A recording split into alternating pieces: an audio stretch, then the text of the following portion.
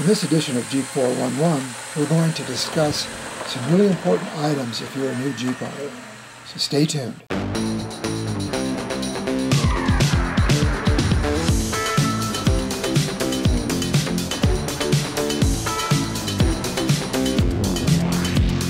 Yeah, you know I bought the time and I never waste. Got to.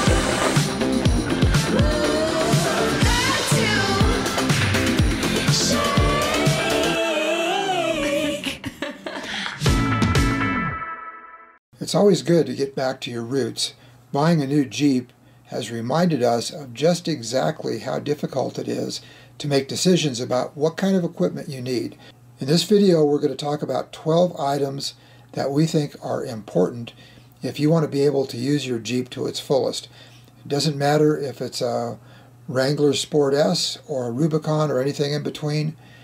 Jeep Wranglers are very capable vehicles, but here are some items that will make them more capable and protect your vehicle and allow you to have a lot more fun. The first thing on our list is a tire deflator. We're partial to the Rock Jock tire deflator. It works by removing the valve core from the valve stem, which makes for very quick deflating. There are plenty of other deflators on the market, so shop around.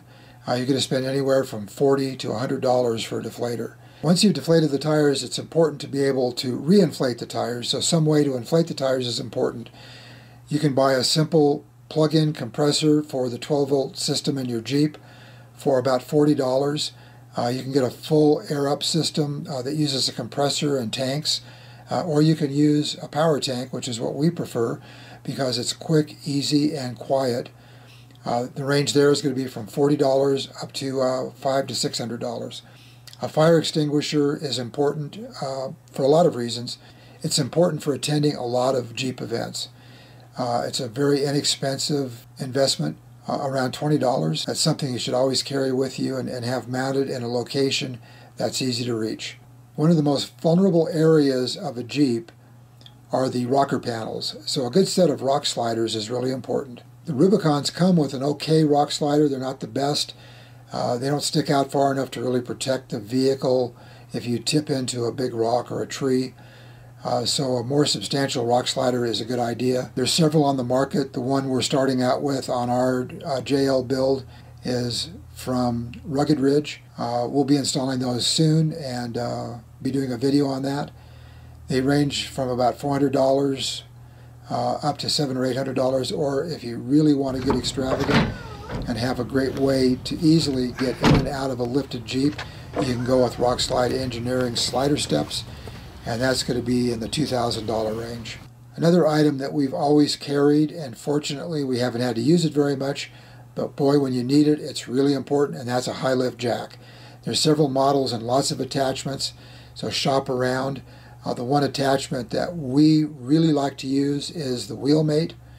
That hooks onto the end of the snout of the high lift jack and has plastic coated hooks that go into the spokes of a wheel rim, so you can quickly lift a wheel off the ground to do some road building, or if you carry a jack stand, it's a quick way to jack the vehicle up, put a jack stand under the axle, and you can change a flat tire pretty quickly that way, and very safely. Another vulnerable area on all stock Wranglers, including the Rubicon, is the engine and transmission oil pans. They're susceptible to rock damage, and that can be a very expensive repair, so we highly recommend getting an engine and transmission skid plate. The price range there is about $350 to $600, or you can go with something like a full skid plate system that companies like Rock Hard 4x4 and R-Tech sell. They both have steel and aluminum versions, and that gives you the ultimate in protection and eliminates the relatively flimsy sheet metal skid plates that come on the stock Wranglers. Being avid off-roaders, we really like to go with bigger tires, and especially if you have a Sport S, you're starting out on a 31-inch tire, which is not going to give you a lot of ground clearance. So we suggest going to a 33 or 35-inch tire. If you have a Rubicon, you can go up to a 37 because you've got better gear ratios. The tires are going to cost you in the $1,000 range for a set of 5 for a good all-terrain or mud-terrain tire. And there's plenty of good tires on the market. As you know, we do a lot of work with Nexen tires, so we always recommend the Nexen Rhodian MTX, but the Falcon Wild Peak and a bunch of other brands are really good tires. So shop around and pick a tire that you think is going to work best for you. To better accommodate those tires, a 2-inch spacer lift will give you plenty of ground clearance even on a Sahara or a Sport model Wrangler. We just put 35-inch tires on our JL Sport S, and there's a ton of ground clearance with our 4-inch lift. We think we'd be fine with a 2-inch spacer lift. In fact, we think we could go easily with 37-inch tires and the stock fenders with the 4-inch lift.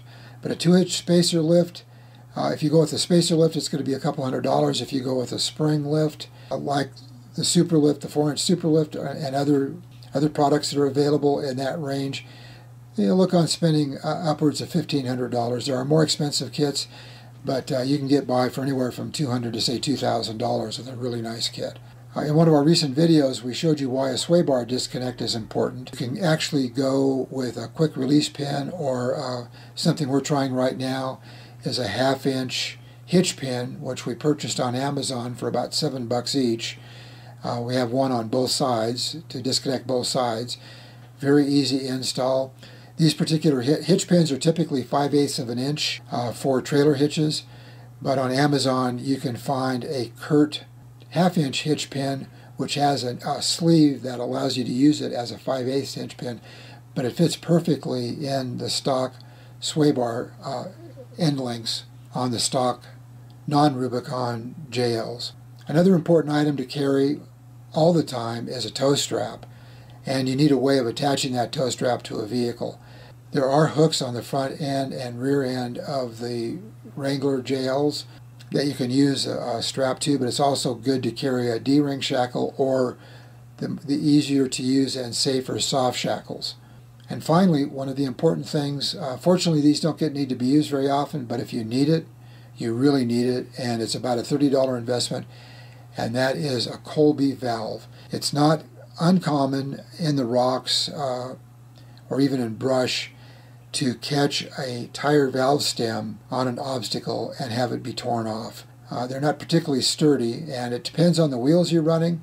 Some wheels are a lot more vulnerable than other wheels, but if that valve stem is sticking out a little bit, it's vulnerable. The Colby valve allows you to replace the valve stem without removing the tire from the rim. You don't even have to remove the wheel from the vehicle. The instructions are simple. Doesn't take any tools to replace them. It's a really terrific product. We've been using them ever since they were first launched a couple of years ago, and it's a product that we highly recommend. So there you are. There's a list of a dozen items that are really important to have for your vehicle to improve performance, increase safety. There are plenty of other items you should have that we'll talk about in future videos, but these are items that are going to allow you to get the most performance out of your Jeep and good bang for the buck. And you can look at spending at the low end between $2,500 all the way up to $6,000 or $7,000 for these items. You'll have a great vehicle if you do that. It's actually going to be a little cheaper. You don't need to do a lift, and you don't need to have sway bar disconnects if you have a Jeep Rubicon, so you're going to save a little bit of money if you have a Rubicon model JL. Hope you enjoyed the video. Please like, subscribe, and share. It's really important for our channel, and it helps us grow and bring you more content. And we'll see you next time. Thanks for watching.